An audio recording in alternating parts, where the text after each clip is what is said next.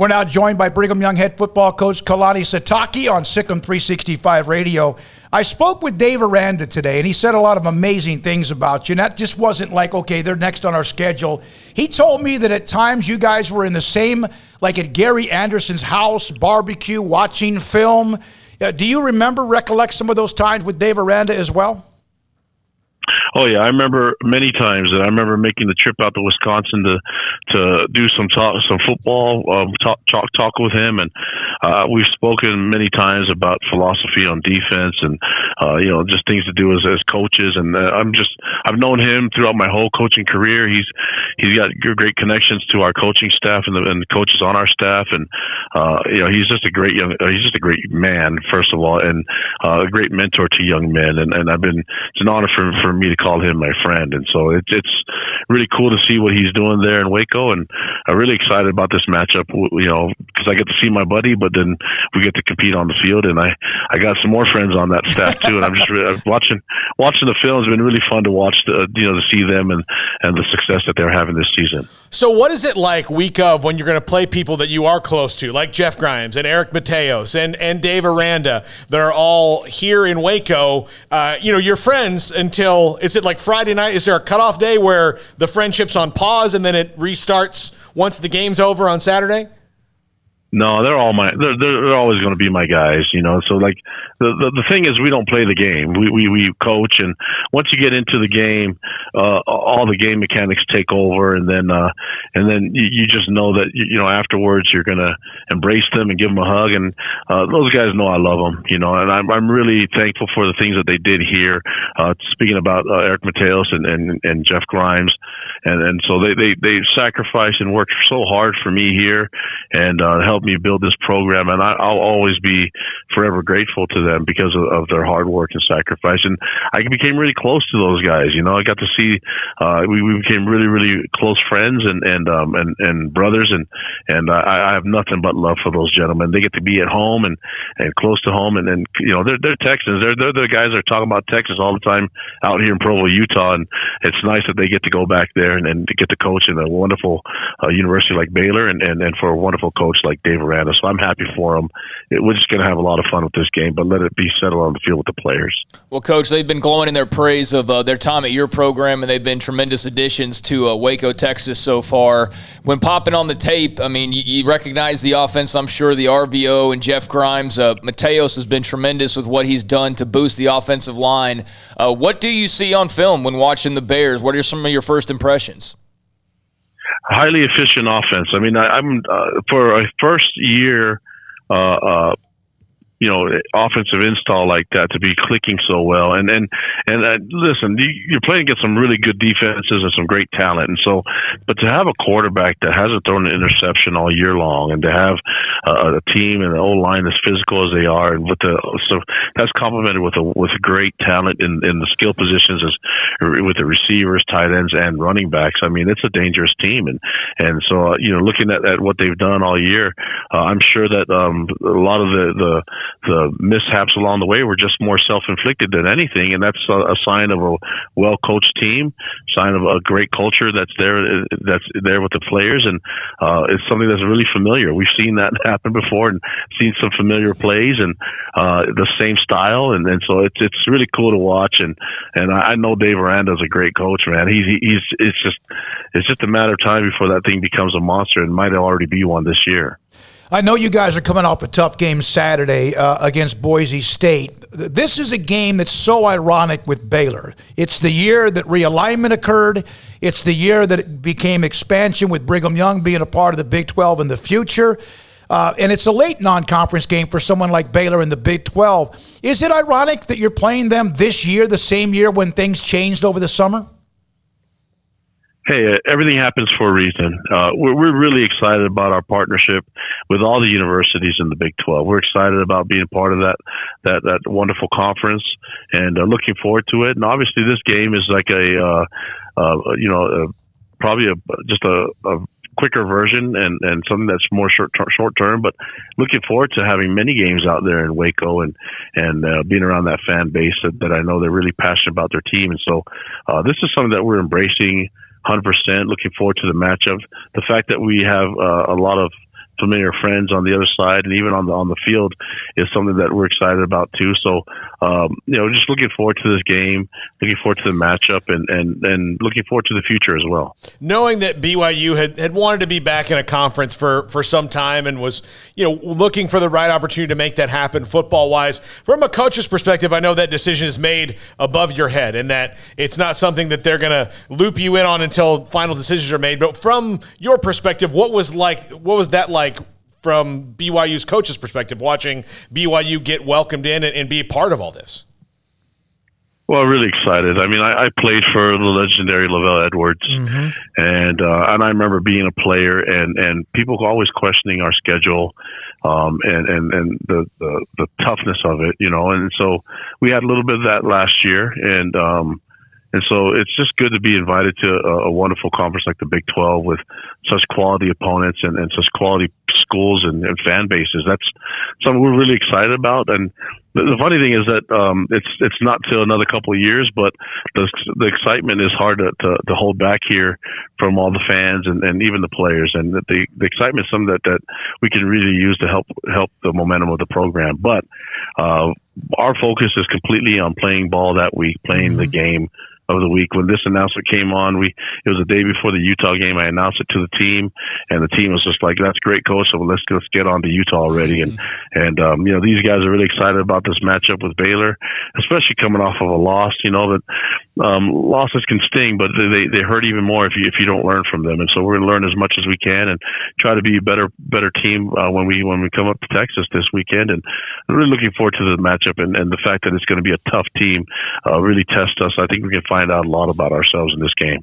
On that turnover front, Coach, I was reading an article, and you had mentioned that was something you guys needed to clean up coming off of the loss to Boise State. Does that make it, that's always a goal anyways, but especially when you're watching this Baylor team that seems to collect turnovers by the pairs at least weekly? Of course, and then that's this. I mean, when you have a defense that is coached by Dave Aranda and his staff, they're going to be aggressive. They're going to find ways to make plays, and that usually means turnovers. And so we need to be mindful of what we're doing. But at the same time, I don't want us to be complacent in our game plan. I want us to be aggressive and utilize our talent on our team. And turnovers are part of the game sometimes, but it's just for us, it's kind of out of the ordinary deal when we turn the ball over that many times, especially back to back, like how we did it with fumbles and ball security. So that's something that's not really, that's out of character for our program and our team. We're definitely going to get back on it and make sure that our guys learn from it. But I want to make sure that we stay aggressive and that we play our style of football. The last thing I want to do is go in there being afraid to make a mistake rather than being excited to make a play. You mentioned Lavelle Edwards. You played for him. You don't see many Lavelle Edwards anytime. There's not a lot of guys that hung around or are no longer staying at one program for a long time like Bobby Bowden, Tom Osborne, and others. How rare was he, and what was that like to play for him? Amazing, and for a man to help mentor me, and I'm very thankful that I got to be the head coach here at BYU. My first year was the last year of his life, and I was able to spend some time with him weekly and get tons of advice and mentoring from him. He's been there for me, and he and his family. I have a great relationship with his family. This is what Lavelle was all about. It's not just about football. It's actually about caring about me as a person, and I felt that. I think we spent less time talking about football, more about my role as a human being and as a person and a contributor to the community. And I thank him so much for it. And hopefully we can honor him in the way that we play this game. He's the father of BYU football. And so he's done some great things and changed so many lives. And I think it'd be great for us to respect the game, but respect our opponents and play the style that he loved. We play with sportsmanship and class and try to do as best as we can. That's hard to do in a physical competitive game like football, but we try to do it because that's what Lavelle taught me when I was a player, and I really enjoyed it. And so I'm hoping to give these guys on our team the same type of experiences that Lavelle provided for me as a player. Now, Coach, I know that you were a fullback when you played. That position is almost an endangered species now. I'm very pro bringing the fullback back. Baylor scored a fullback touchdown this year. I might have, just seeing one, just shed a little bitty tear. I know you have fullback on your roster. Can we start a movement? Let's bring the fullback back. All you have to do is be patient. Football is it recycles itself around, and sooner or later, these teams that have success, that do have a fullback on the roster, will realize that that's the X factor. But we don't want everyone to know about it. But I also want everyone to know that fullbacks can be great coaches too. I'm hoping to get to that level someday. But fullbacks can coach football. It's just like old linemen can. It's those guys that never really had a star role. I played 50 games at BYU and I scored 1 touchdown. That's the life of a fullback, and I'm honored and say that was the best touchdown in BYU history. It's like when Emmitt Smith was inducted to the Hall of Fame, he mentioned Daryl Johnston. It's kind of like that position is attached to the great running backs as well. If you don't mind, just a couple of more questions. Again, Kalani Sitake, head coach at Brigham Young, Baylor Brigham Young Saturday at McLean Stadium. Coach Aranda said when he was at Wisconsin, he was coaching against Brigham Young. And Gary Anderson walked up to him, and the greatest compliment he heard about an opponent was Gary told him, Dave, don't screw this up. And what he meant is Wisconsin had kind of an edge. I think they were leading the game because Gary knew how tough Brigham Young football players and team is. It's almost like you have to cut the head off the snake to eventually beat them. What does that say about your program?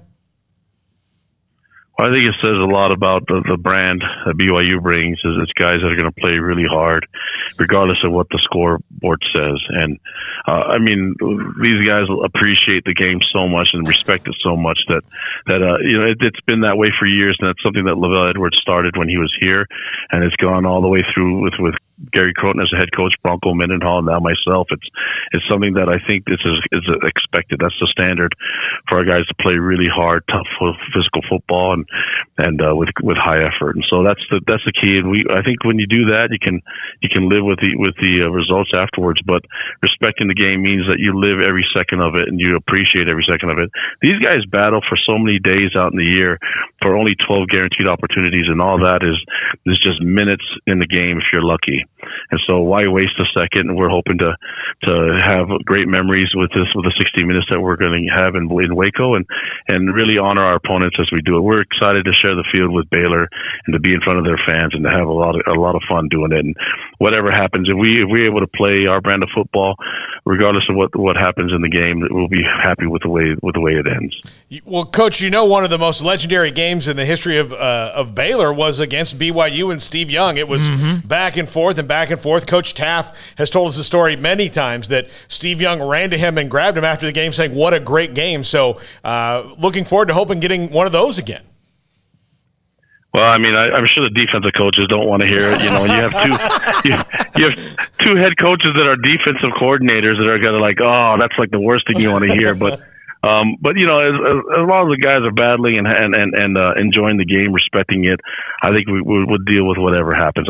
I think we want to give it our best shot. I know Baylor wants to as well, and then whatever happens after the game, we'll shake hands and be friends as always. One last question: you did recruit Apu, right? Sitake out of Utah. He's now from LSU and now at Baylor. What do you remember about his recruitment? We were his first offer. I know his family really well. Really close with a lot of his family, extended family. Great young man, so physical. We were his first offer way back when he was a young kid. I think it was back in 2016 or 17. But we saw something special in him. He's got this great charisma about him. He's just a fun-loving person, and he's great to have on a team. And I think that he's got this great connection with Dave Aranda, and he loves being out there. And I'm looking forward to giving him a big hug, man. I love watching him play, and I think he's doing his family proud by enjoying every second. I just mentioned the guys having fun with every second that they're out on the field.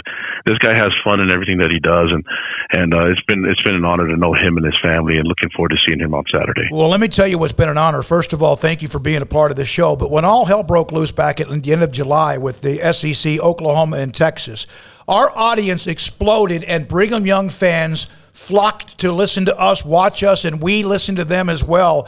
It has been a fun ride since that time, and I know they're thrilled to have you on our lineup today as well. Kalani, thank you so much. Good luck. I know it's a tough week because of all the emotions, but it also sounds like it's going to be a fun week. Thank you so much for your time, and good luck going forward. Appreciate the time, guys. Thank you so much. Thank you. God bless. Yes, sir. That's Brigham Young head football coach Kalani Sitake. You can he has the personality and an amazing at what he's done. I know they're coming off a tough loss to Boise State. And speaking of that, speaking of Boise State, Jeremiah Dickey will join us at some point later in the week. Ty Detmer, former great at Brigham Young, will join us as well. This is Sikkim 365 Radio.